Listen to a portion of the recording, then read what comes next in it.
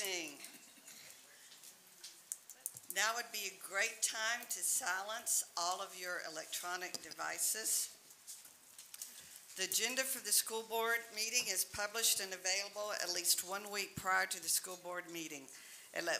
Also, 1 week prior to the meeting, members of the public have the opportunity to correspond with board members, with those communications becoming part of the official record. Any member of the public who wishes to speak on an agenda item will have an opportunity to do so prior to final action being taken. Please fill out a speaker request card available in the lobby. During the public comment portion of the meeting, names will be called in the order they are received. Any member of the public wishing to speak on a non-agenda item on a matter relevant to school district will have an opportunity to speak at the end of the meeting. Please fill out a speaking request card available in the lobby, and names will be called in the order they are received. We welcome members of the public to attend our meeting, and we respect the public's right to speak to the board. We will not tolerate behavior that disrupts the orderly conduct of this meeting, including yelling or speaking over others. Our civility policy is in effect. Our vision statement: all our students achieve success in college, career, and life. Thought for the day is by myself.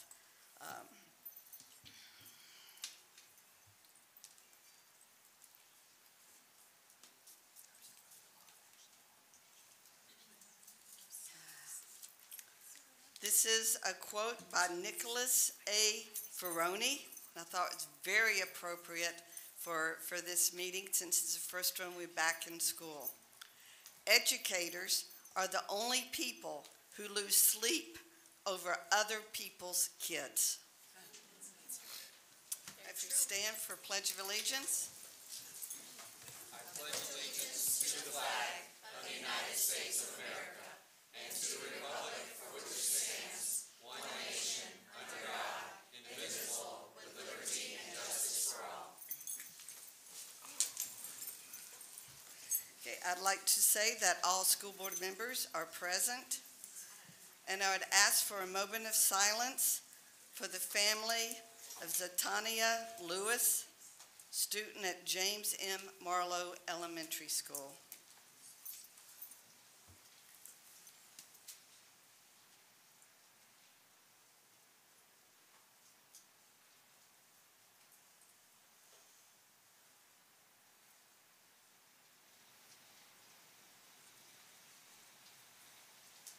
Thank you.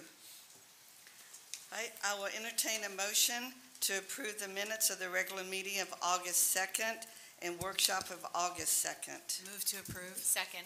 First Crumley, second Bodwin. All in favor? Aye. Aye. Motion carries. Right?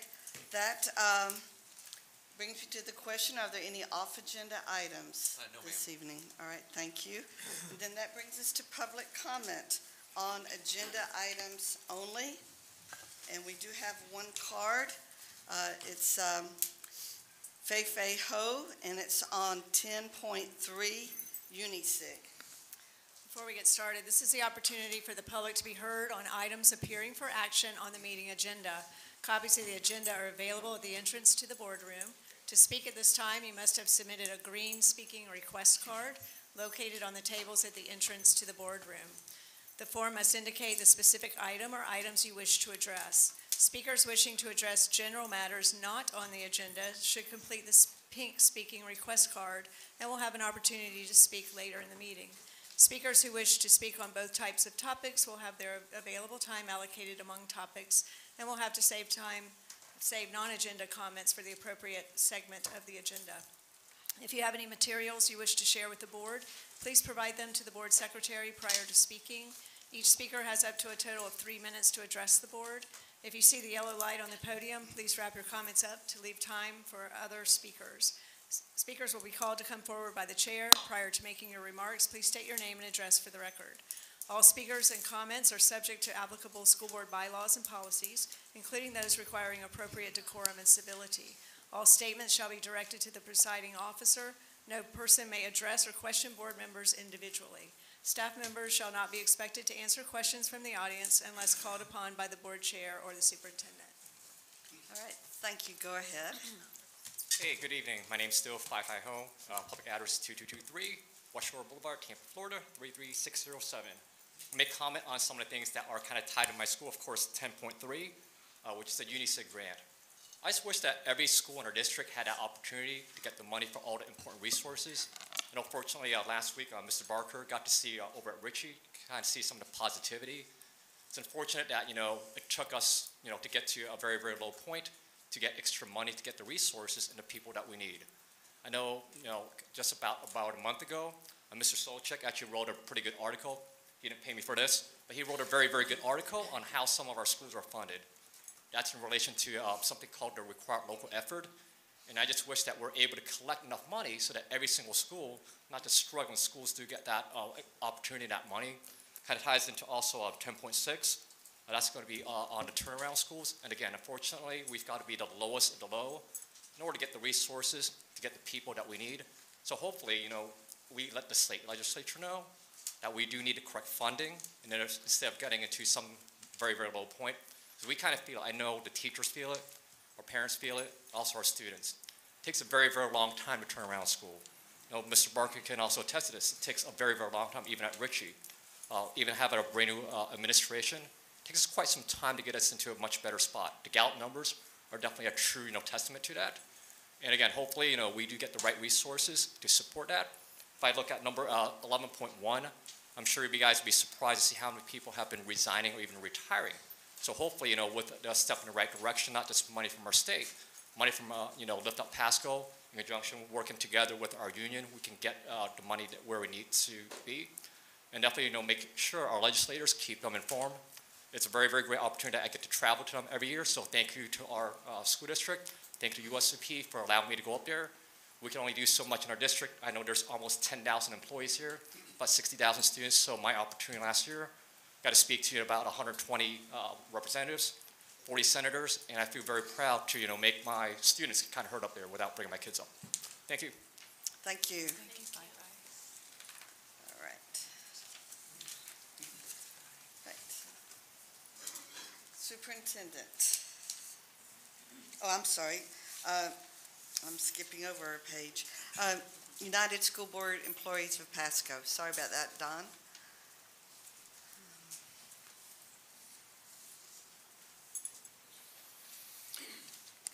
Good evening. Please excuse my informal attire tonight. I can't get my arm up to tie a tie. I didn't want to wear a clip-on because I didn't want you to confuse me with Mr. Gadd. So.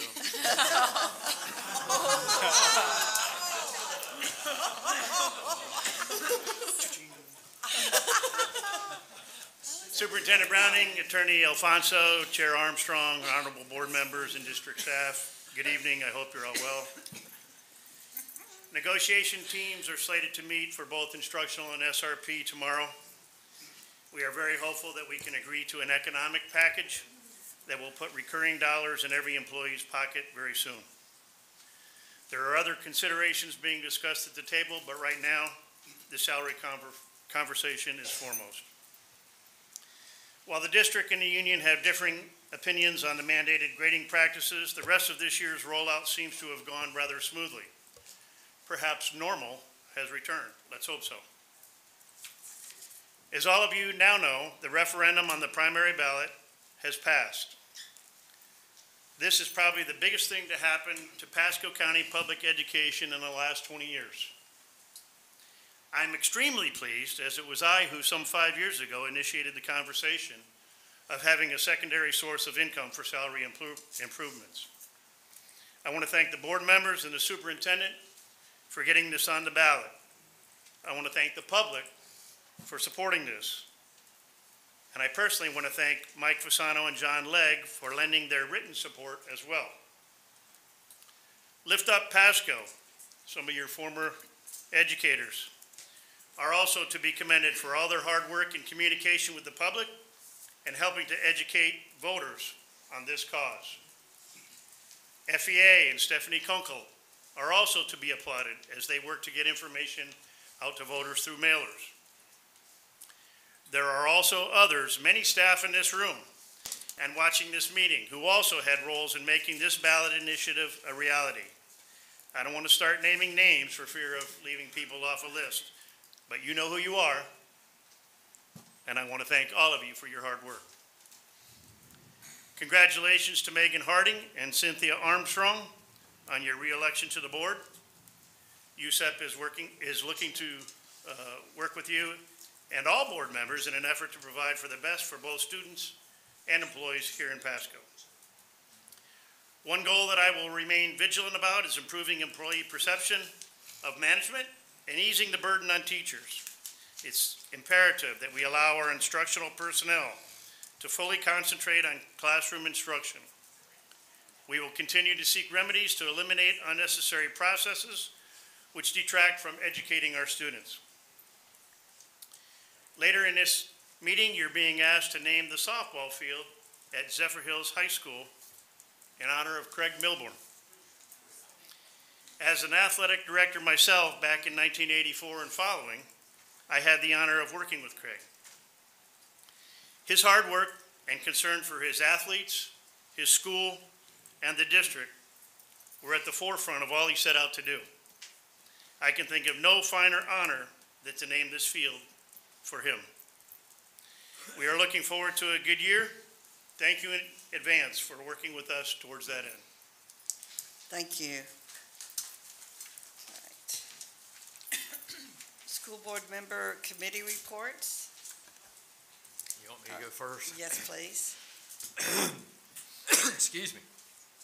The Construction Management Selection Committee went through about 800 pages of material submitted by 10 different firms and narrowed those down to 5. And then a couple weeks ago, we spent all day and interviewed those 5 and made a selection.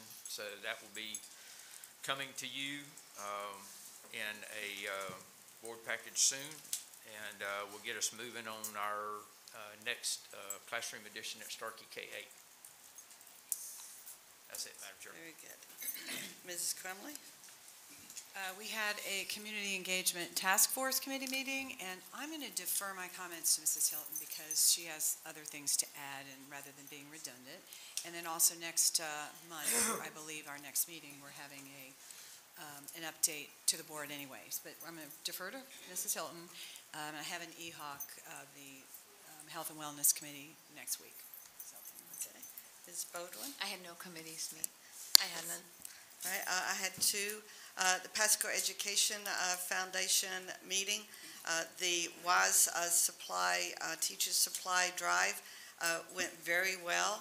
I know McDonald's, I saw them pull in with a bunch of stuff that they'd collected, and Publix is coming up in a big way. Instead of just giving the $10 gift cards, they're giving a lump sum of money that they can use to buy the different supplies that are needed. It's a huge sum of money, so that was very good. And so there had some new board members, 5 new board members join, so that was very good. And they're already looking at their fundraisers they're going to be having. I saw the email about Swing for the Kids. Their golf tournament is coming up. So lots of good things and wonderful people that are supporting our teachers through that foundation. The other meeting was the Investment Oversight Committee. If you followed the news, you know, the financial part of it wasn't that great a news, other than when we had the meeting, things were turning around a bit, but we'll just have to see how that's going to go. But they're doing very good at strategizing where the best place to put our investments are. So we are, you know, still doing fine with that. And I think we are going to be, for the board members, they're going to be reviewing the bylaws. They drug out the old bylaws from when that was created, and we don't exactly do things like that the way that was originally set up. So they're going to look at, see if something needs to be tweaked, and that would come back to the school board members. So that is it. Superintendent Browning. Thank you, Madam Chairman. Members, I wanted to give you an update regarding transportation, where we are in the district. And as you know, the last few years have been pretty tough for the Pasco district. COVID has certainly made this situation even more challenging over the last 2.5 years or so. We experienced a significant number of driver vacancies in this district, as have all districts across Florida. Because of this, we were not getting our students to school on time.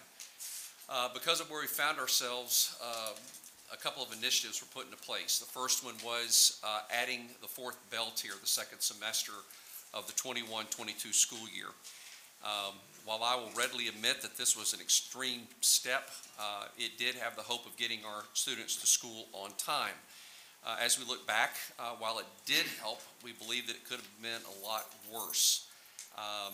With that said, it did not result in the students, in all students arriving to school on time and arriving home on time. The second initiative we put in place was the elimination of courtesy ridership for secondary schools for this school year, the 22-23 school year. Last spring, we announced that we would eliminate courtesy ridership for secondary students. This too was an extreme step to take, but one that was necessary. One middle high school was actually reported to have had 16 buses of courtesy riders. That's 16 drivers that I could have assigned to routes to ensure our students were getting to school on time. I know I've received emails from parents requesting that empty seats on buses be filled by courtesy riders. I want the board members to know that buses are more full now than ever before. We've eliminated almost 100 routes from the beginning of last year, despite the growth that this district's seen. We continue to combine routes this school year to adjust to the numbers of students that we're required to transport, and we do not have enough drivers to get this work done today. At the beginning of the 2021 school year, we had 436 bus routes. Today, we have 333 bus routes. We have grown by approximately 6,000 students in that time. The elimination of courtesy riders for secondary school will remain in effect. We cannot and will not begin making exceptions to this practice because of the inequities that will be caused across our district. While these measures are in place, we are still experiencing late buses. This is due in large part to the 57 driver vacancies that we currently are dealing with. Just last week and even this week, we had a higher than normal number of call-outs, making it even more difficult to get our students to school on time. So why do I say all this? I want the board to know that we are doing everything we can to get the students to school on time and that we're required to transport to school. Our transportation staff, and I think it goes without saying, that our transportation staff is working many, many hours addressing the issues of parents and students. We continue to do this to minimize the impacts that these decisions are having on families. We'll also continue to be efficient as possible with the resources we currently have. We have 7 drivers and 6 assistants in classes this week that will be ready for positions after they finish training this week. I'll certainly keep the board updated as we move down this path of transportation. Quite honestly, we were hoping that the 4 bell tier system was going to be last year and maybe this year, but if things don't change, I would anticipate we'd remain with 4 bell tiers moving into next year as well. I also want the board to know, moving on to a different subject, that we had appealed some school grades. We had grades that were assigned an I, which is an incomplete based on the percentage of students that tested. Just this afternoon late, I received a letter from Commissioner Diaz. Pasco High School, Chasco Middle School, Gulf High School, and Hudson High School all received C grades. So we did get grades assigned to that school. The only school, the traditional K-12 school, that did not get a grade assigned was Anclote High School. Anclote High School will remain an I because of the percentage of students that tested. So as far as last year's testing, that looks closed on that, and we will work hard at making sure that we get at least 95% of our students tested over the coming year. Let me also just take a moment to thank our voters and our taxpayers. Last Tuesday was a great day for the Pasco district. It is a game changer, as I've been quoted numerous times. I believe that with the return of our 2 board members last Tuesday, as well as the approval of the millage referendum, I believe it sent a very strong message. It sent a strong message that our parents are happy with the direction that this district is moving. I think they want to support our teachers, and I think most importantly, they want to support our students. This was a huge thing for us, because what it's going to do is it's going to put us at even, if not above, our neighbors to the south when it comes to pay. Matter of fact, Mrs. Gant just shared with us today, just anecdotally, that just this week we have seen an increase in the number of applicants wanting to come into the Pasco system from other districts, more so than we've had. So we know it was a marked difference. So I think it's just the beginning of things to come, and we need to be accountable. We need to be transparent, and we need to do what we said we're going to do with those dollars, and we will do just that. So as I share with you in an email that we will be putting a plan together and getting that to the board and starting to have discussions on that, what that looks like. We still have a year out before those dollars will be collected. I do want to, in addition to thanking our voters, our taxpayers, I do want to thank USCP for their support, and all the staff that worked on their own time, and this board for having the courage to place that issue on the ballot. So with that, Madam Chairman, that completes anything for me. All right, thank you. All right, Mr. Gadd. Nothing major. I want to make sure that you all have in your calendar the dedication of Kirkland Ranch Academy. I think you all approved the date, and I hope you can all make it. We're getting a lot of positive feedback about that school. It's beautiful. Kids love it. I think I haven't had a chance to read it, but the superintendent pointed out to me there's an article in Florida Trend about it. If you get a chance to grab the Florida Trend and take a look at it.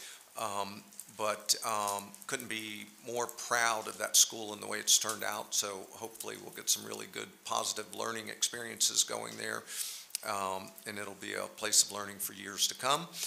Ms. Armstrong mentioned in October we have a fundraiser for the foundation, which is the golf tournament, but I also want you to get on your calendar my favorite, which is the AIM for Education fundraiser, which is November 18th. Please come out for that if you can. That's it. Thank you. All right, thank you. That Kirkland dedication date, you don't have that on? Yeah. 21st. September 21st, Thank 6 you. o'clock in the evening, p.m. All right, I knew several dates went around, I wasn't sure. Okay, thank you. All right, Mr. Shibley. Good evening, board members. I just wanted to echo Mr. Peace's sentiment that we are very close with bargaining and are anticipating a settlement very quickly. It is my hope that we can actually bring the details of that economic settlement to the board at their next meeting on the 12th of September so that we can begin the process of processing salary increases for our employees.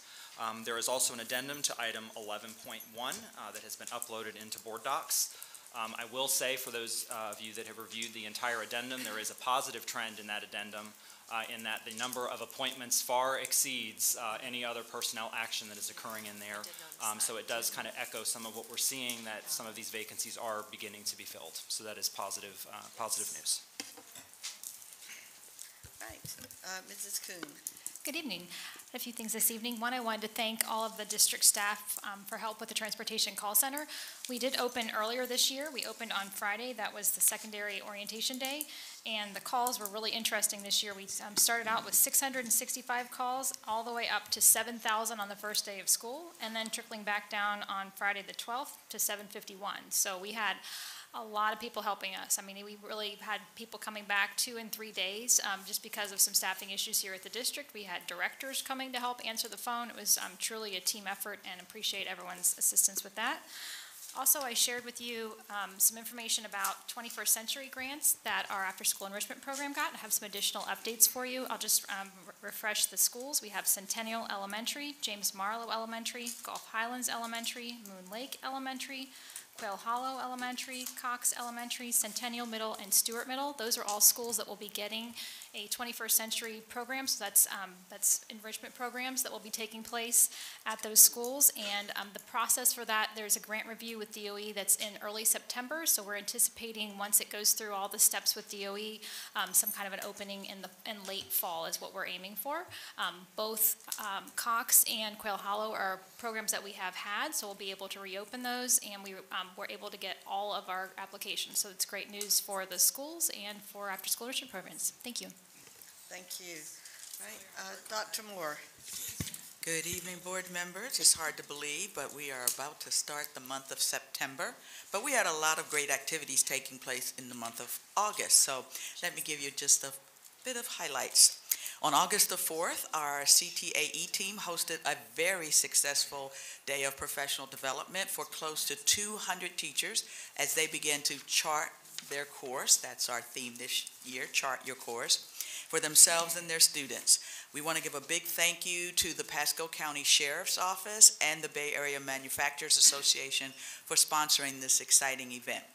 Zephyr Hills High School agricultural teacher Leanne John has been accepted into the class of 18 of the Agri-Science Education Leadership Program for 2022 and 2023. This is a great opportunity to tour agricultural operations, meet with industry representatives, and gain a better understanding of Florida's natural resources, diverse agricultural landscape, and environmental protections. Ms. John will join other agricultural educators throughout Florida for the 4 exploration and learning events in the Panhandle, South Florida, Central Florida, and Tallahassee.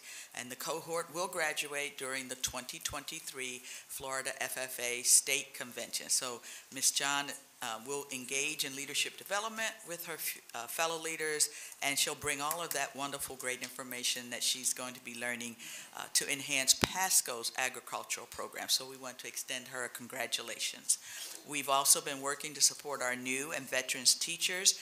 We spent the month of August out assisting schools as well as administrative teams to help them make sure that they are ready to support our students. We've also enrolled our first integrated education and training students in the HVAC program at Marchman Technical College. Now, what makes this so special is these students will be able to complete this program as adult students while earning their GED and their HVAC certification at the same time for free. No cost to the student because of a grant that, and as well as our patient care. So we love programs that are going to, better our community and not cost any money for those students. We also want to say a very special thank you to Senior Supervisor Thomas Brochu because we had a wonderful adult education graduation ceremony on August the 25th. 93 graduates crossed the stage at River Ridge High School. 26 of those students were from 9 high schools, 60 were GED students, 43 from Pasco Adult Education at Marchman Technical College, and 17 from Pasco Adult Education at Wesley Chapel. 7 adult high school graduates, and we're always excited. Those are wonderful events. And last but not least, the Pharmacy Technician Program at K-Tech has been certified as a PTCB recognized education training program. Now this means that the students will be eligible to take the PTCB exam, which is a national certification exam for pharmacy technicians. So they'll be able to walk out and walk right into a job because they have been prepared for that opportunity. And as always, we are preparing today for tomorrow's workforce. Thank you. Thank you. All right, Mrs. Hilton. Hello, good evening.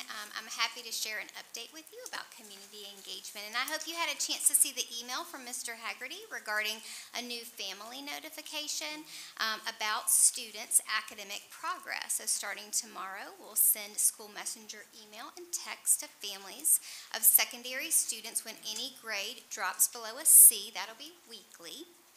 And you may remember that one of the findings from our community engagement assessment indicated that our families did want more academic information about their students, so this is in direct response to that. Additionally, we'll start to communicate about the My Student app that you can download and utilize to leverage really easy functionality for this really important platform. And so families can log into the app, they can check grades, attendance, they can complete forms, and they can communicate with teachers. And there's some great functionality for teachers as well. And I'll give you just a preview of what you're going to hear about community engagement in our district update. At our next meeting, we'll be doing a little bit of more show and tell. We'll have a demo of a parent landing page with all the info in one place. We can't quite do a My Pasco Connect for families, but we can pull everything together. We've started a community engagement professional learning and feeder patterns with our principals. We're partnering with the PTA Advocates to host a community engagement event later this fall. We'll be launching a new district newsletter for staff, families in our community. We'll launch a community engagement page on our website and an easy way for families and businesses to engage with us. And remember, you might have remember another finding was about community members, businesses wanting to engage with us and just not knowing how. So we've been directly responding to that finding. And lastly, we hosted the first session of our Citizens Academy redesign, really communicate. I was going to point out Mr. Haggerty. Communications, Ms. Tara Nixon, and some in the first session of our redesigned Citizens Academy. You're going to meet those Academy members next month. This month was really about an overview, and they also got to know our success plan with Peggy and Suzanne from the Accountability Research and Measurement team. And that is it for me. Thank you. All right. Mr. Barker.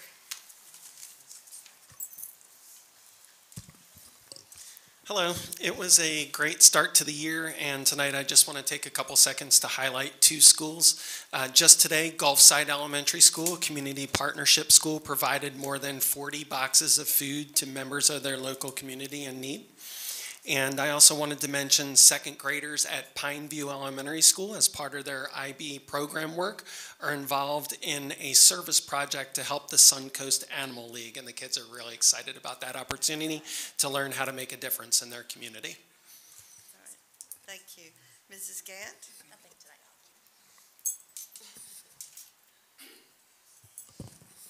No.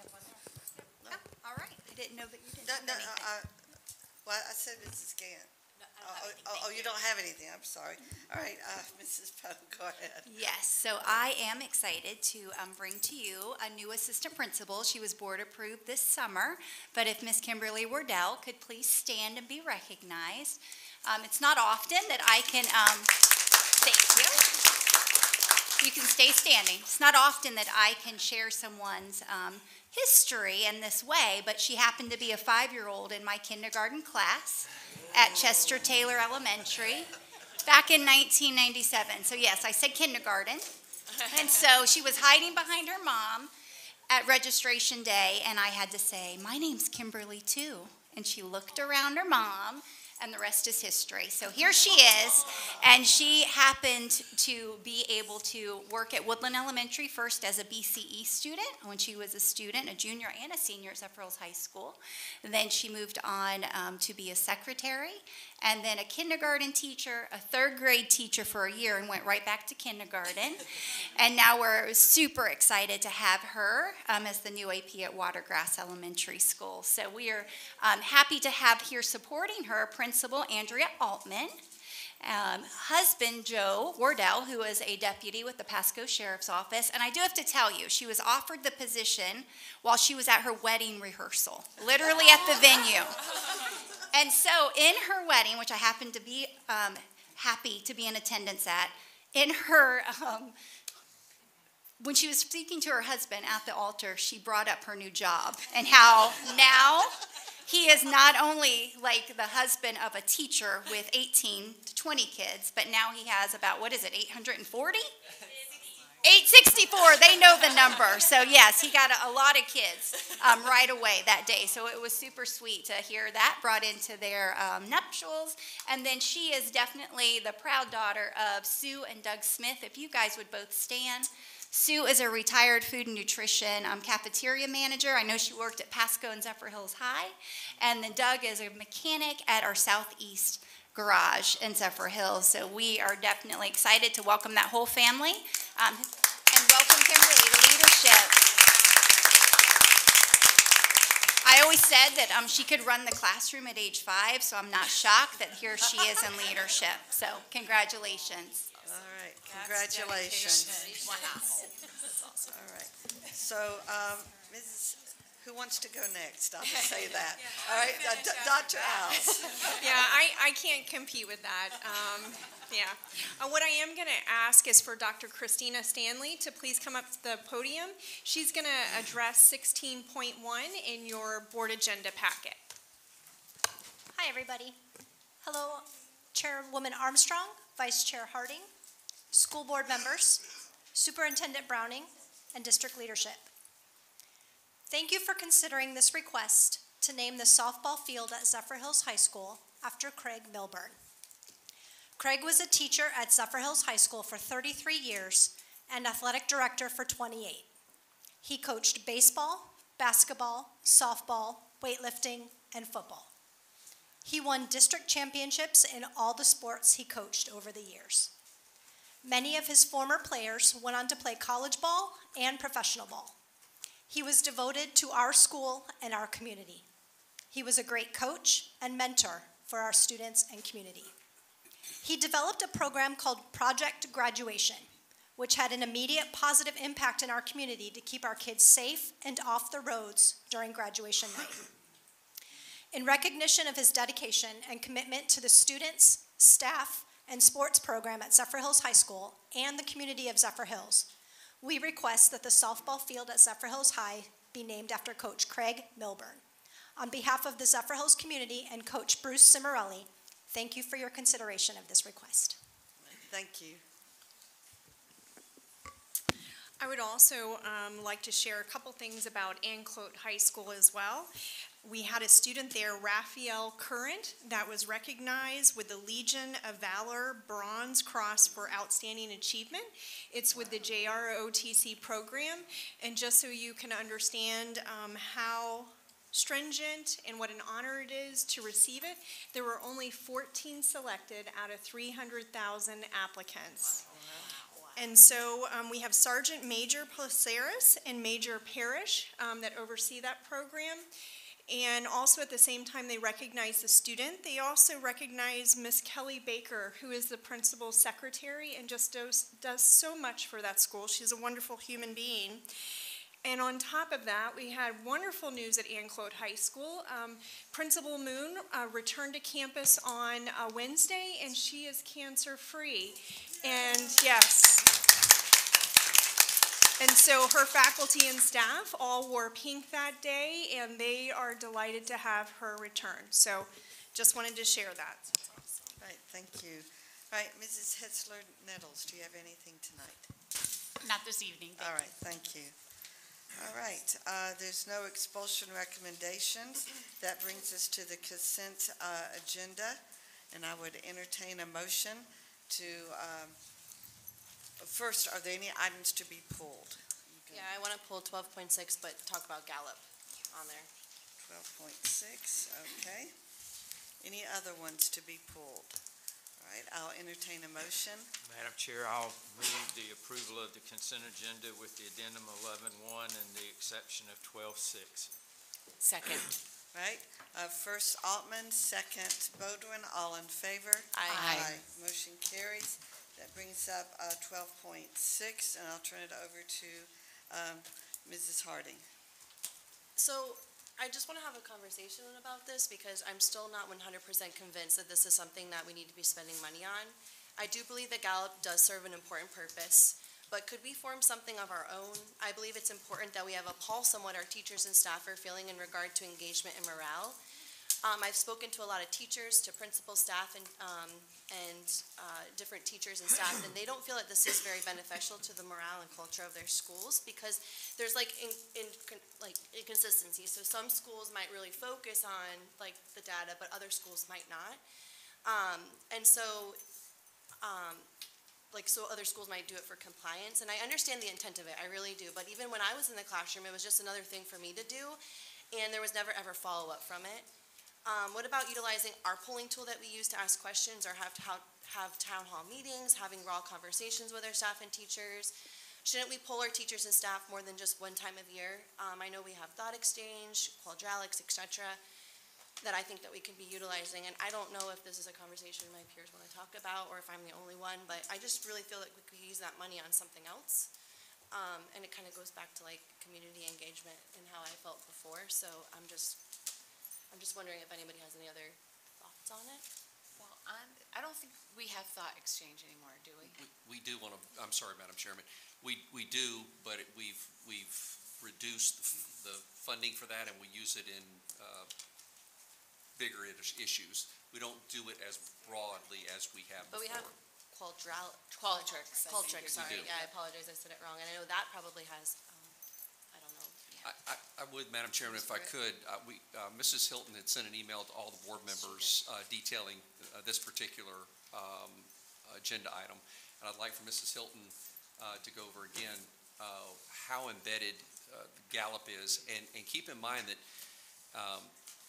that teachers spend probably 5 minutes the entire year answering the teacher survey.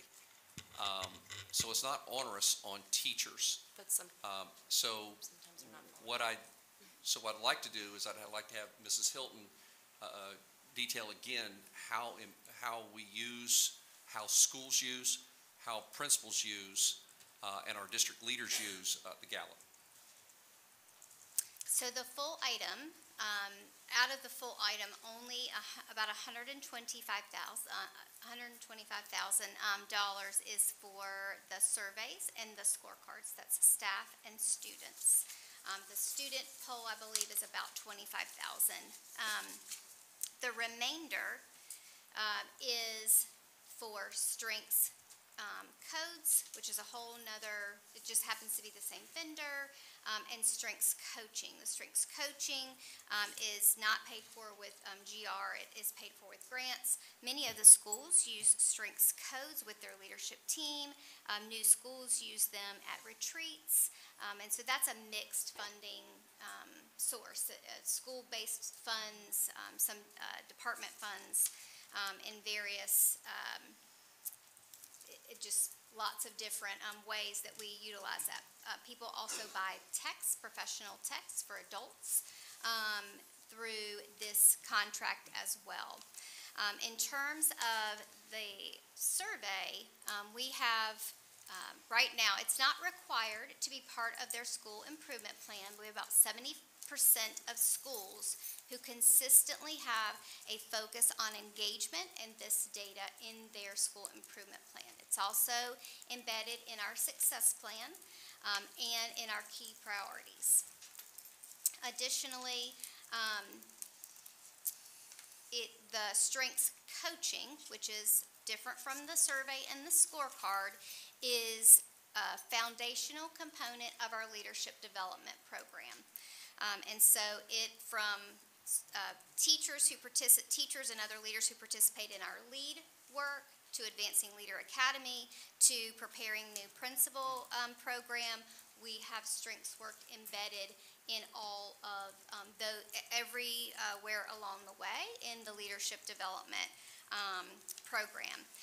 Many of the retreats that we do when we start up a school, when we have a change in leadership, when we are implementing a new program, bringing on a new initiative, and we pull folks together for mission and vision work to do that startup of a school or an initiative, we rely on strengths work also as the foundation to those engagements with our staff and our leaders. Can I ask?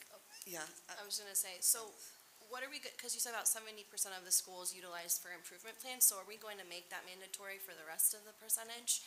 Because and the only reason I bring this up is because, like I said, like my experience and experiences that others people have had is that it's been given and then there's no follow through with it. So teachers are like, well, what was the point of doing that? And I appreciate your email, I appreciate all your conversations, so I'm just wondering what is going to be the follow-up and ensuring that this data is being utilized at all the schools and that the teachers see meaning in that, and that, which in turn is going to trickle over to student success, obviously. As I mentioned to you, we did not press hard here during the pandemic.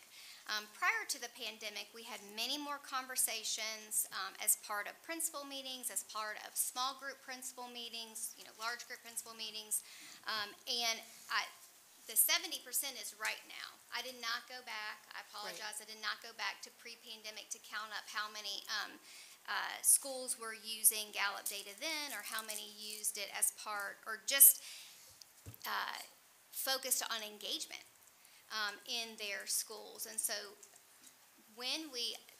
one thing I think to note is when we're using that data, we don't often say, we're responding to the Gallup data. Instead, you might hear, I want to make sure you feel like your voice is heard at work. That's one of the questions. I want to make sure you understand the expectations at this workplace. And so that might be conversations that are had, or what is worked on in a school setting or in a department setting. And so it might not draw the connection like, oh, we're working on this Gallup data, because it's kind of not supposed to be that way. So the 30% that it's not in their success plan or improvement plan, is it because that school chose not to focus on engagement? Is that what that Or is? they just might not have put it in their success plan. I think all of our schools focus on engagement. It's one of our key priorities in That's what I collaborative thought, culture. so that's why I was wondering. Yeah. So then what are they doing to, instead of Just using because Gallup? it might not be in their success plan, many school leaders will put just the top 1 or 2 things, because it is supposed to be a focused plan. But along the way, all of our school leaders know that culture is critical. Right. To making a school run well. I don't know if my I don't want to put anybody on the spot. I don't know if my peers have anything to add to that. After Yes. they're done, Or you Madam don't have Chair, to. I'd like, when they're done. Mrs. Crumley. No, please. So our principals do use the Gallup data, just like Mrs. Hilton said, particularly when they're in leadership meetings or instructional staff meetings, gathering opinion, feedback, and every one of those principals does have discussion with their supervising assistant superintendent on the engagement of their staff at their school, ways that they can support their staff, because engaged staff stay at the school, and engaged staff engage children, and so we do know how important that is, and it is just a brief survey in time, but I do think all of the principals know how critical that is and how they should be working with their staff, and we certainly will continue to bring that forward. So, you have a If I question? may? Yes, go I'd just ahead. like to add, thank you, Madam Chair. First of all, I do appreciate that you brought this up. I think it's important that we have a conversation about it, as it demonstrates to the public that we are concerned about spending. So I had a lengthy conversation with Dr. Jones, Peggy Jones, on this topic. And one of the things that I mentioned that I do like about having a third-party survey is that it is third-party, because I had kind of thought of the same thing. Why aren't we doing this with all of our technology and things that we have now through our vast computer systems? But I think it's meaningful to our teachers and staff that it comes from a third party. There's the confidentiality that comes out of it for them. This is their expertise. There's things that come up through Gallup that we probably don't even think of, and that we can share on a national basis with them. And I asked, do they ever provide solutions when an area is identified that we need help in, so to speak? And I was told by Dr. Jones that yes, they do. So I do agree, though, with a lot of things that you brought up, and I think this conversation is a good one to have. And I also mentioned that that we, as a board, would probably like to see a little more of the follow-up data and how the data is used. And she agreed, and that those type of things are going to be addressed. So in my opinion, I think, that's what we can watch for, and at the moment, I'm comfortable with the Gallup staying as is. That's just my opinion, and keep us, maybe a little more informed and updated on things, and just show us, because there is a lot that we're getting out of it apparently, but maybe we don't see it, and we need to know that to justify expenditures like of this. So I do appreciate having that conversation. And I just want to make sure I'm crystal clear on this. Just about 125,000 of that is actually for the Gallup poll. The rest, you said, are for products that we're actually using for leadership training and for, so are those actually tied together, or is this different products? Well, right now, it's all in one contract, but they are different products. I mean, you can make connections between your Gallup, the Gallup staff survey and strengths, but they also can be completely separate as well. Okay, that was my question. So, it might be some of that, if people really had concerns, it might be some of that you wouldn't want, some of that you would want. We'd be able to break that apart if in the future we ever wanted to do that. Sure. Okay, all right. Okay, I just want to say a few things, because I know I brought it up a few times in prior meetings, but I have spent, I've had some conversations with Dr. Jones and on the phone for a long time, and then I also had meetings with Dr. Jones and Ms. Hilton, and I told them, I want you to please convince me that this is worth it. And they gave me a folder of I have all the schools that are using the Gallup data in their plans. While I didn't see much change coming about regarding the staff survey, and I had gotten similar feedback from teachers saying, we don't see any change coming from it. There are teachers that say they don't even bother to fill it out anymore because they felt like there wasn't change coming from it. So I reached out. I spoke to several administrators, though, because I don't want to base things off of just one school that I'm getting feedback from. So I spoke to several administrators who said they did find the data helpful in making informed decisions about staff engagement. And while I personally don't think it's needed, because I can tell a school culture by visiting the schools, the leaders at the schools do like having this quantitative measure, and they believe they can be intentional in their planning and finding ways to engage their staff using common vocabulary. So, like I said, I asked them to convince me. So we spent a lot of time on this. I looked at these school improvement plans, which they were highlighted for everyone that was using it. I think the big thing is, and I think this addresses what you're saying too, and my concerns is that we are being intentional with the planning. So that we shouldn't have large groups of teachers at schools telling us that they don't feel that their opinion is valid. Yeah. So if we had more consistency, I think that people who are doing it and doing it well are getting something out of it. But if we could be intentional to make sure that all of our teachers' voices are being heard. And I think maybe it's a matter of revisiting it with the leaders again, because we've had turnover, we've had different groups, that I'm willing to leave it for now, based off of looking at all these plans and all the different leaders that I talked to. Yes, and can we just have more, like, so if this goes through, can we just have more follow-up? Like, not just the one workshop, can we just see how these, like, I didn't know about those plans. Like, I would actually like to sit down with you and have that same meeting, so I can see, because I think that's what the disconnect for me is like, I appreciate your email and I did understand what you're saying, but I just feel like there's not enough follow-through. So I think if we can, like in the future, like that 30%, make sure that that's also being utilized and that teachers' voices are feeling like there's change or being heard and that there's change. Because I did too. I talked to like 4 administrators that said they weren't using it, and I talked to some staff members that said, yeah, it's great, so there was just inconsistencies. And then me as an educator, I was like, I don't ever remember ever going back to that. So if that's something that we can do.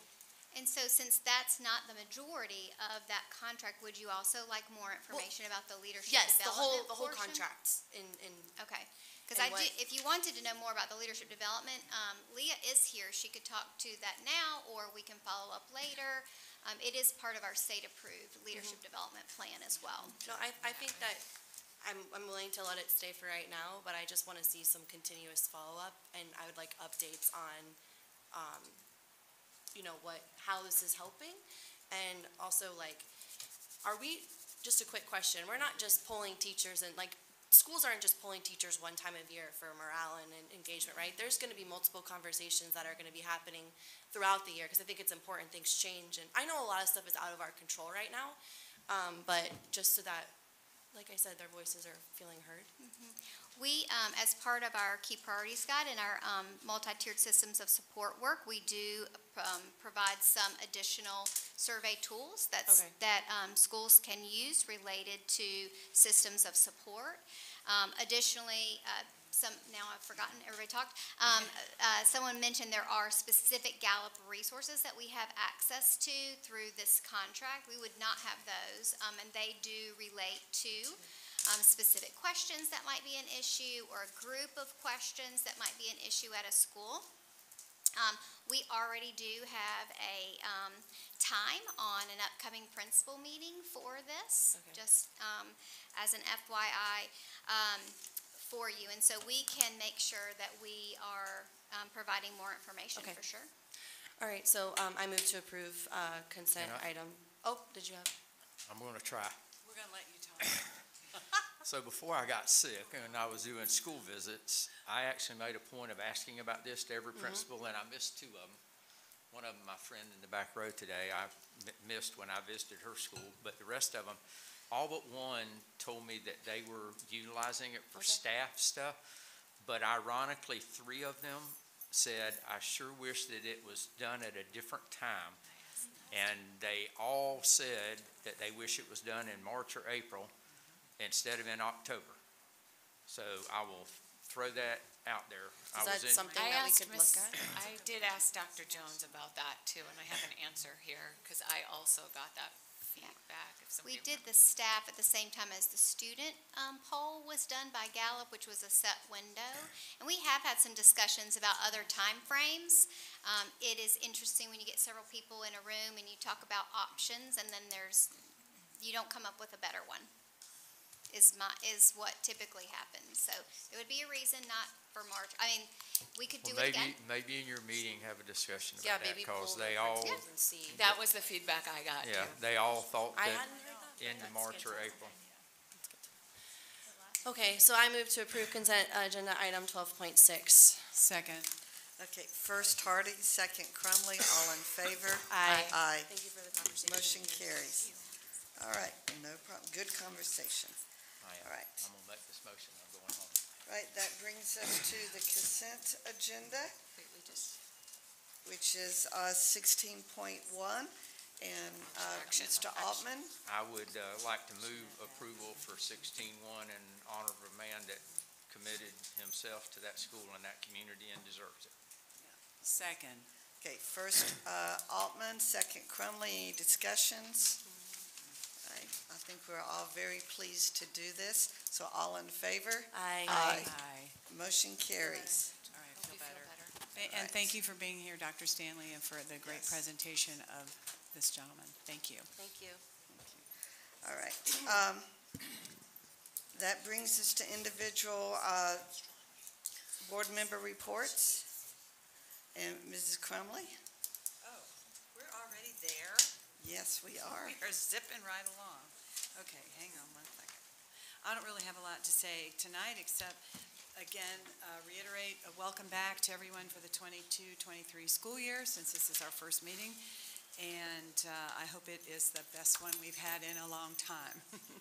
And I also want to thank Mrs. Kuhn and your team for responding to all the emails I kept forwarding you on transportation things, and your immediate responses usually to the parents. So thank you very much, because I know I sent you a lot. Thank you. Mrs. Bodwin. I want to thank the Land O'Lakes High School community for their patience. I know the traffic has been an issue. The school leadership team, the transportation department, and the committee that works with the county are all working on this issue. It was also brought to my attention by parents there are some student behavior problems on buses, specifically in my district. I spoke with Mrs. Kuhn, and she is working with our assistant superintendents to help mitigate these concerns. I ask that parents please speak with your students about the importance of appropriate behavior while riding the bus. It can cause safety concerns in addition to being disrespectful to the drivers and their peers. Superintendent Browning, do you know when we're going to get an update on the supports that are put in place to assist our schools that got below a grade of C? It got really quiet when the air conditioning. The 12th. Oh, we're going to discuss that. We have during the district update, I believe that we're going to talk about that. Okay, I just want to follow up on that. Thank you. I participated in another meeting for the 5-year review of Land O'Lakes High School's International Baccalaureate Program. We discussed the teacher support standard and the culture standard. Teachers shared that they have adequate resources, including books, access to online resources, and access to training and professional development.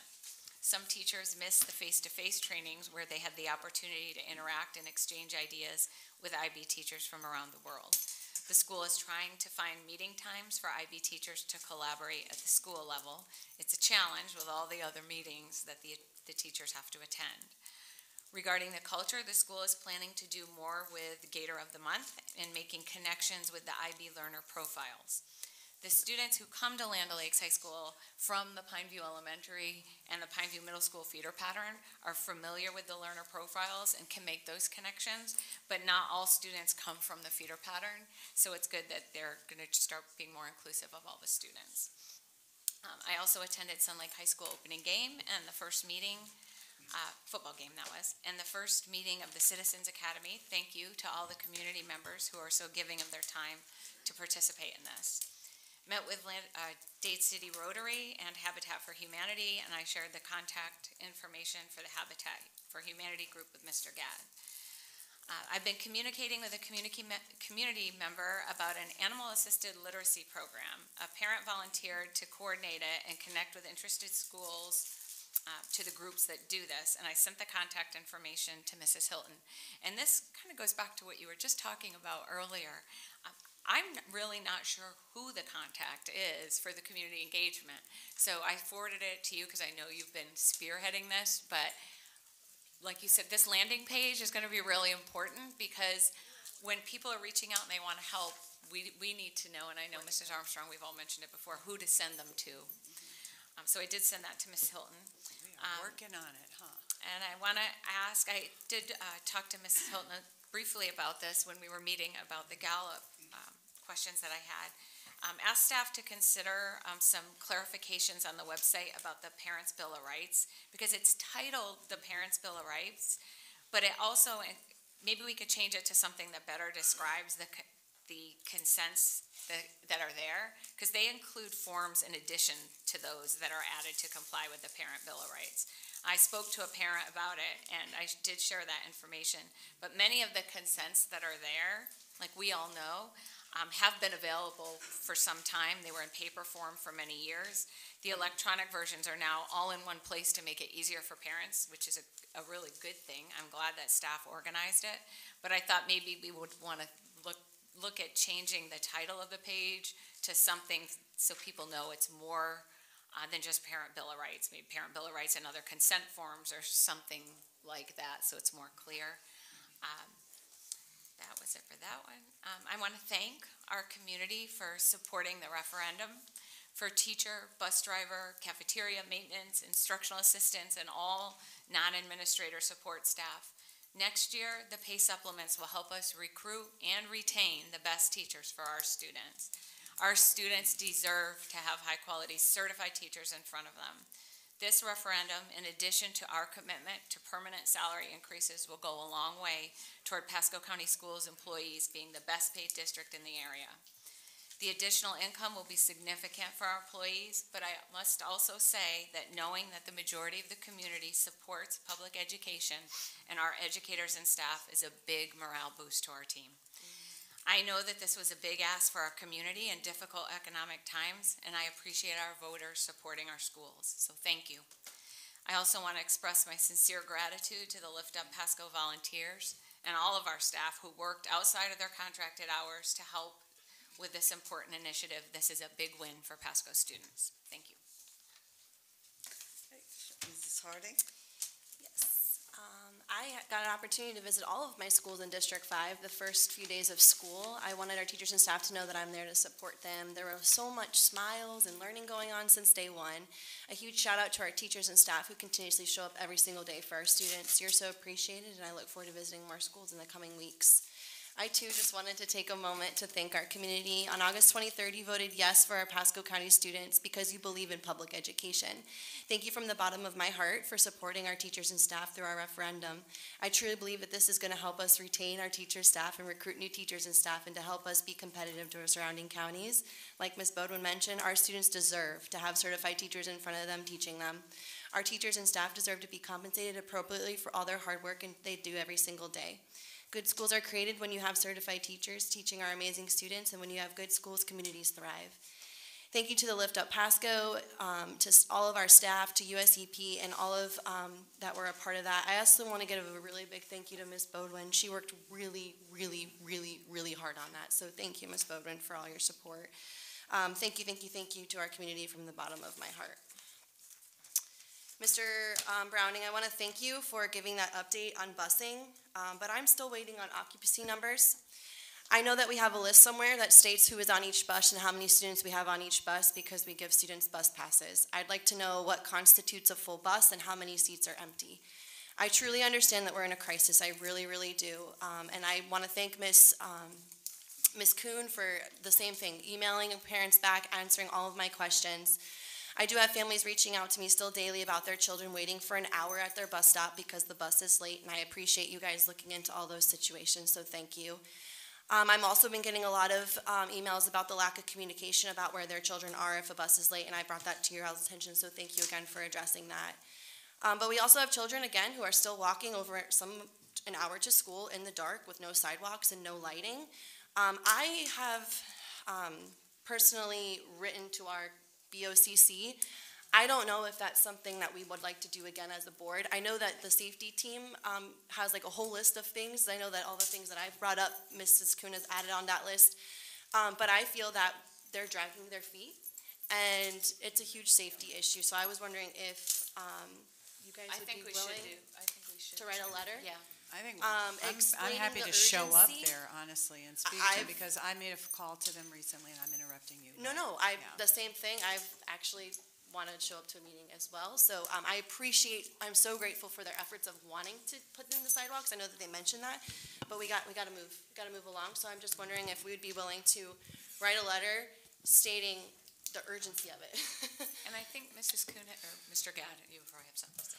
I just wanted to let you know that I think in the coming, I can't say it's going to happen overnight, but I think in the coming months, we're going to have some commission members who are going to take up the charge for us on sidewalks. Okay. I've had conversations with some people currently on the commission and some that will soon be on the commission, and I think they're sympathetic towards our cause. I think Ms. Kuhn shared with you that prior to Dan Biles leaving, I had talked to him about the sidewalk issue, and he asked us to prioritize the top 10. Not that the others aren't important, but we did send a top 10 list over. I think Ms. Kuhn CC'd that to you. Yeah. But I'm having I still think you should write a letter. I'm not discouraging you from writing a letter, because I think that's, first of all, your prerogative and also your responsibility as school board members. But he's I think also leaving, so we have to make sure it happens. Yeah, I think, well, he's gone. There's a new guy, Mike Carbala. He's aware of the situation, but I can assure you that a couple of incoming commissioners are well aware of it, and I think are going to be supportive of our cause. Well, if my peers are good with that, I'm willing to draft the letter and get. That would be great. I will help you with that. Okay. I appreciate that. But I do still want occupancy numbers, I really do, because my belief, if there are empty seats, you talk about equity and you talk about fairness. It's not fair if we have empty seats on a bus and we have kids that are walking an hour in the dark to school. And so I would like some sort of count for how many kids. We make our decisions based on data, and so I think I have the right to have some of that data. Like I said, I want to thank everything transportation is doing to ensure that our students are arriving to school safely, and thank you for addressing any of those concerns, especially with communication with parents, because I truly do know that this is a stressful time and a lot of it is out of our control, and we're doing the best that we can, but I I would still like to see some data. And then one other thing that I've really been frustrated about is communication. There have been multiple things that have been occurring that I'm finding out last. And I'm sure if I'm finding out last, my peers are probably finding out last. If I'm finding out last, how am I supposed to answer questions, engage with our community, and share the wonderful things that are happening with our school district? It isn't just board members who are being kept in a loop. I'm hearing much from our parents and our community, and I'm so grateful I got that email today about that portal that's happening with the grades and stuff, so that's a good start. I've mentioned this before, but I really think that we need to get better at this. It's really frustrating when you're finding out from the news what is occurring in our schools. Communication is what's going to help squash misinformation and myth-truths that are being spread, as well as ease the minds of our teachers who are in the trenches every single day and they're seeing some of this stuff. I'm still getting a lot of calls about the no new tolerance behavior plan for elementary schools. I think that there's not a lot of clear expectations on what that looks like. And when I'm asked that, I don't really know what it looks like in elementary, so I'm not sure if that's something we can communicate to our teachers as well. They don't understand what that looks like, and that the district has their back. And so I honestly can't blame them for that frustration. So I just wanted to put that out there again. If we could work on that and make sure that board members are in the loop of what's going on, I'd greatly appreciate it. All right. All right. First, they've said it all, but I also want to say I'm so thankful for the community for voting yes for our students and for all the support that we had on that issue. So that was just a big win for our district. The busing, you know, I've seen some improvements at some schools as far as the traffic on the courtesy busing. You know, I know it's an issue, especially with the safety, and I agree we need to work on getting more of those sidewalks in. And I think a lot of people are not aware that the safety guards, the crossing guards, are supplied by the sheriff's department and the city and police, and they're having a horrible time finding crossing guards.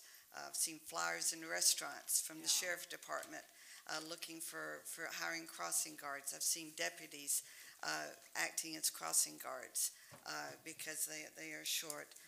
So that's something, if we can help the sheriff's department get more crossing guards, that would be a big help, because we could put them in more places.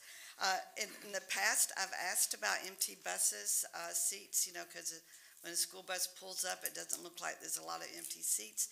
And I found that there's a lot of parents that say, well, I can take my kid almost every day, but there's some days I might not be able to take my kid, so I want to reserve a seat on the bus for them.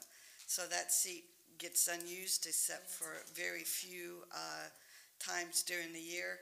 I know we put out a request when we had the problem with the transportation that if parents would be willing to give up that seat, because they do have a right to that seat if they live outside of the 2-mile area, and a lot of the parents sign up for it, but then they don't utilize it with their kids because they end up driving them. But I would like to say, I'm kind of old school. I remember carpooling to school. You know, there was a car full of us kids in the neighborhood that we carpooled, and every parent drove once during the week. So that instead of 5 cars being on the road, it was only 1 car being on the road. So I think in this day and age, I know there used to be a program that would actually try to match up parents, but I would think with the social media that we could maybe try to encourage carpooling again to see if that might help some of the problems that we are having. So that might be something else that might help, because this is a community problem, and we can only do so much as far as hiring the bus drivers. We really need the community to come together and help us with these solutions to solve some of these issues. All right, on to good things. Madam Question? Chair, I forgot something. if I Yes. may. We learned at dinner that Kathy Hunsinger is leaving, and this is your last board meeting tonight. So I think just as a board, we want to say, we'll miss you a lot, and thank you for Thank you. a year, almost a year, right? Yeah. She didn't make it a year, did she? Well, I just going wanted to to. Mr. Gadd. on the- I'm just on- telling you, it was Mr. Gadd. But I don't know who ran you off, but we're kidding. But We just wish you the best in your Yes. next endeavor, and we just want to acknowledge, thank you so much for Yes. all you've done for us and all the support. Thank you. And we wish you the best. Yeah, we do wish you the best. I had the pleasure of going to opening game for Mitchell High School home game. And there's this gentleman sitting on the sideline, the biggest cheers for the football team. I mean, he was a standout as far as cheering for those students. And now I got to talking to some of the assistant principals and ESC teachers and said, oh, he's wonderful, he's wonderful. It turns out he is one of our discipline instructional assistants. I won't say IAs because people don't know what all these letters mean. But he's also a youth pastor, and he felt it was his calling to work with our high school kids. And let me tell you, in just the short time that school's been open, what a difference the staff and the assistant principals and principals says that he has made. He's made the connection with the students, the worst offenders. He's made connections with them. He's made connections with their parents, and he's already turning students around because of these connections that he's making, personal connections he's making with these kids. So I just wanted to give a shout out to him for all the change that has come about just from his efforts. So it was just amazing to see, and it just made you want to smile. And so I want to end that on a good note there and turn it over to Madam Chair, if you could, before we go to the attorney, I just want to address a couple points that Mrs. Harding had made. As far as bus occupancy go, I've said this before, we do not have occupancy numbers on our buses. But how do you know? We do not. What we do have is we have rosters of the kids that are entitled to ride that bus. We do not have bus driver. First off, we don't have an automated system that scans kids when they come in and records who's actually on the bus. But the bus driver doesn't know how many are on each bus? We do not, the bus driver does not keep a running record of the numbers of kids on that bus. That's the reason you have administrators and teachers out at the bus loops getting the right kids on the right buses, and it's the driver's responsibility to get those kids to the appropriate stops. So our system does not track the numbers of kids that actually ride those buses. We have rosters, we have numbers of kids that are rostered. That are assigned. That are assigned, to kind of go to Mrs. Armstrong's point, the number of kids that are rostered to be on that bus. I will tell you, with the few drivers that I have, and again, we've gone from 436 routes down to 333 routes. We've gone to 4 bell tiers. We've done away with courtesy riders. I do not want to add something else to the plate of bus drivers that they've got to count the numbers of kids on their buses. So certainly, depending on where the bus is in their route, you can probably see a bus, and it may appear that it has bus seats that are open. The problem with that is you don't know where they are in their route, because many of those seats are going to be filled up with kids before they get to school or before they get to their last stop. So bus occupancy numbers are something that we cannot provide at this point. As far as the disciplinary issues in elementary, that is a sticky wicket. And the reason I say that is because, quite honestly, when you have elementary school students that are committing level 2 offenses, quite honestly, and I'll just be candid, there is no place to put level 2 or elementary kids. It's not like East Pasco Education Academy or West Pasco Education Academy, as we affectionately call those alternative schools, where you have a place to put secondary kids, middles and highs. The problem with it is that when you have the high number of elementary students that are committing level 2, and I will add level 3 offenses, there's no solution even moving them to an alternative placement.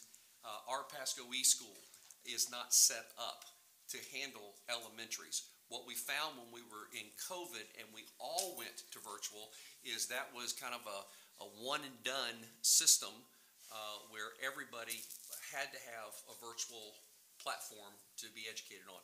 We do not have that platform. We don't support that platform. But I just want to make sure that the board knew that yes, we say two level twos and one level 1 or level 3 offense, and you're going to be placed for expulsion. That primarily applies to secondary kids. I wish we had a place, and I will tell you, we continue as a staff to work on the discipline issue and how we address elementary kids. I will say this until I walk out the door, and that is that parents have a responsibility to have discussions with their kids about what appropriate behavior is in schools. And we've got to partner with them. They've got to set those expectations at home so that they know when they come into school what those expectations look like and what they need to do in a civilized society, and that is behave. Keep your hands off of one another. Quit calling each other names. Quit just being kids, violently being kids. And that's what I'm talking about. I get the popping and the hitting and the pushing and the kicking. I get that. That's what I'm talking about. I'm talking where you have kids that are literally beating kids to the ground, bloodying them up, and causing them to have to go to the hospital because of the injuries they've caused. That's the level 2s and level 3s I'm talking about. And that's inappropriate behavior. So we're still working on the discipline stuff. I think that we have a plan for the secondary, but it's the elementaries that's harder. Elementary students, they can or cannot be suspended. They can be. Yeah, they certainly can be suspended. However, I will tell you, although my stance has been pretty firm, and that is one level 3 or 2 level 2s, and we're going to put you up for expulsion. Keep in mind that between me and that principal, there's a hearing officer. And they're going to look at the facts, they're going to look at videos, they're going to make the judgment call, and they're going to make the recommendation to the superintendent. But even under that scenario, the last thing I want to do is expel kids from school. It doesn't serve No, kids. I didn't say expel, I said suspension. You can, but that gets you 10 days. Yeah. That gets you 10 days. And I guarantee you 10 days is not enough time to change the behavior of kids. It just isn't. It just isn't. As a matter of fact, I would even go as far as to say that a year of expulsion is not enough time to change the behavior of kids. I think it starts before we get those kids in our system. Moms and dads have got to have conversations with their kids about what appropriate behavior is. The issue is we end up having kids come into our system, and I'm not talking about a lot of them. I'm talking about a small number of kids, and I've said this publicly, that will disrupt and create chaos either in a classroom or across an entire school campus. And that's the reason I came out pretty strong about the expulsion recommendation for one level 3 last year. So we continue to work on that. Is it perfect? No, it's not, because I don't want to expel kids, but I also want to make sure the other 24, 26, Exactly. 28 kids in the classroom that aren't fighting have an opportunity to get an education. That's what I want. And that's what I think we as a school district have the responsibility to ensure, is that those kids that want to be in school, that want to learn, have that opportunity. May I make a comment now? So first off, I never once asked for school bus drivers to take attendance. I just think that we need to have some sort of record of the kids that are on the bus, because if heaven forbid an emergency happens on our bus, the bus drivers are the ones in charge of those children. So maybe I need the rosters, and I want to know what constitutes a full bus. Second, in regards to the behavior in elementary, I brought forth a situation where a teacher was bit and there's still nothing going on, and I've been following up and I know that they're working on it, but those are situations where our teachers feel that they're not being supported. And I have been in classrooms where there's chaos going on, not because of any fault of the teacher, but because there's a few students who aren't making good choices and they are being level 2, and the teacher isn't feeling any of that support. So what I'm asking is, and I don't think this was being communicated right, because I think when you had mentioned the level 2s, I remember Ms.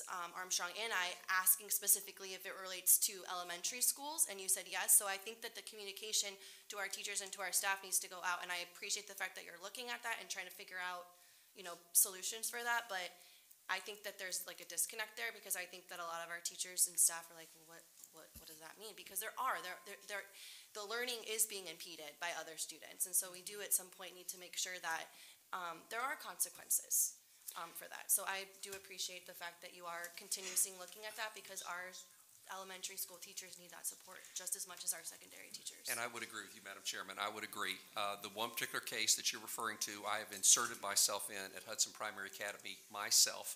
I have spoken to the principal. I don't buy the premise that the teacher should not feel supported. When the superintendent gets involved with something, I think that should send a pretty strong message. I'm not saying her, I'm saying. I understand, but I'm not dealing with, I'm dealing with these situations by situations by situations. We have communicated to teachers, and what I have communicated to teachers is that we continue to work on the discipline issues in this district.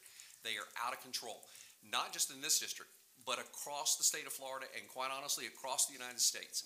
And all I'm concerned about is trying to keep the ship of the Pasco district afloat.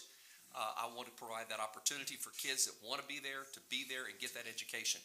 Ms. Harding, you have my word, you have my assurance that we will continue to work on the discipline issues. Not only for the secondary, but the slippery piece of that is those elementary kids, because we do not have an option. If we did, I would tomorrow put each one of those kids that commit those 2 level 2s in elementary school, where we find most of those offenses being created or occurring, into an alternatively placed setting.